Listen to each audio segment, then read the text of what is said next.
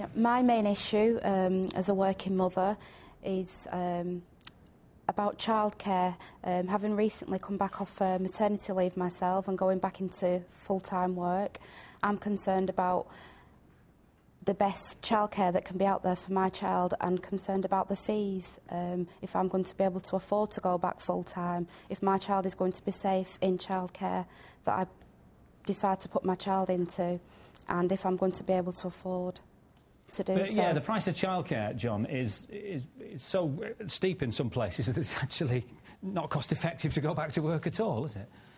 Yes, and that's half the problem. That is it something we can legislate against? Is it something the government can subsidise? Would you like to see that? I think we just need to give more support to parents of young children. Financial support? Financial support, and because it's well proven that if you put money into education at a very early age, you get it back in spades in later life. So we've got a package of measures for children from 2 years old, but I appreciate that there are problems for mothers returning to work perhaps after 6 months or a year.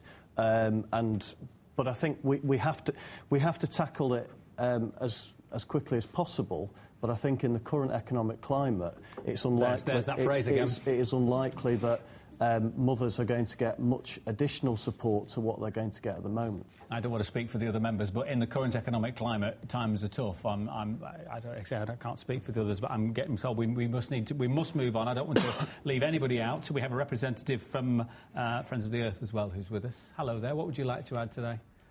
Well, I'd really like to say that the next year is absolutely critical for dealing with global climate change, and it's really given very little airtime in the debates because of the economic climate. But the impacts of the global climate change are going to dwarf what we've seen from the economic downturn recently if we don't deal with it now. And although all the parties have some headline policies on climate change that look very good, when you really look at the detail, they're not fundamental enough. They don't cross-cut across all different areas of government activities. And I really think that it needs to be integrated throughout government policy. Your point is well made. We may address it if we've time. Tony's with us. I don't want to exclude anybody. Tony, what's your point if you'd like to make it to our panel?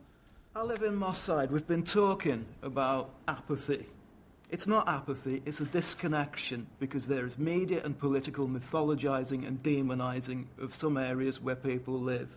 We had Mr Grayling talking about Moss Side as being like The Wire. It isn't. I live there. Besides which, The Wire is a fictional programme. He needs to learn the difference between the real world and where people are actually living. People aren't apathetic. We talked about people not voting last time. I didn't get any literature from the Liberal Democrats. Nobody from the Conservative Party knocked on my door. I'm happy. Tony Lloyd is a good constituency MP. I like the man. But I won't be voting for him particularly because he's Labour Party. I'll be voting for Tony Lloyd because the people right at the top are completely disconnected from what's going on in Moss Side. It's a different community. I've got neighbours from Somalia. The guy on the other side lived in Moss Side for 25 years. There's a West Indian lady who came in late 1950s. There's students from Korea. It's a complete mixture, and it's not being addressed. You're not talking to us. It's a mixed bag, and they're disconnected. I'm going to talk to Dr Russell on this one because he can speak generically, not politically, and I have very little time left. The parties are not in touch with the electorate in some parts of Greater Manchester.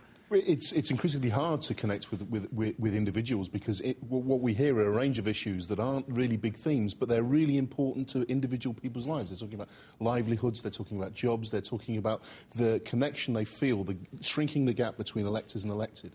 And you know, all the trends are that gap's growing rather than shrinking. OK, well, we could have stayed and debated for some considerable time, but I'm afraid time has beaten us, so I must thank on your behalf Graham Stringer, John Leach, Susan Williams, Dr Andrew Russell, David Ottewell and our audience. Thank you for watching.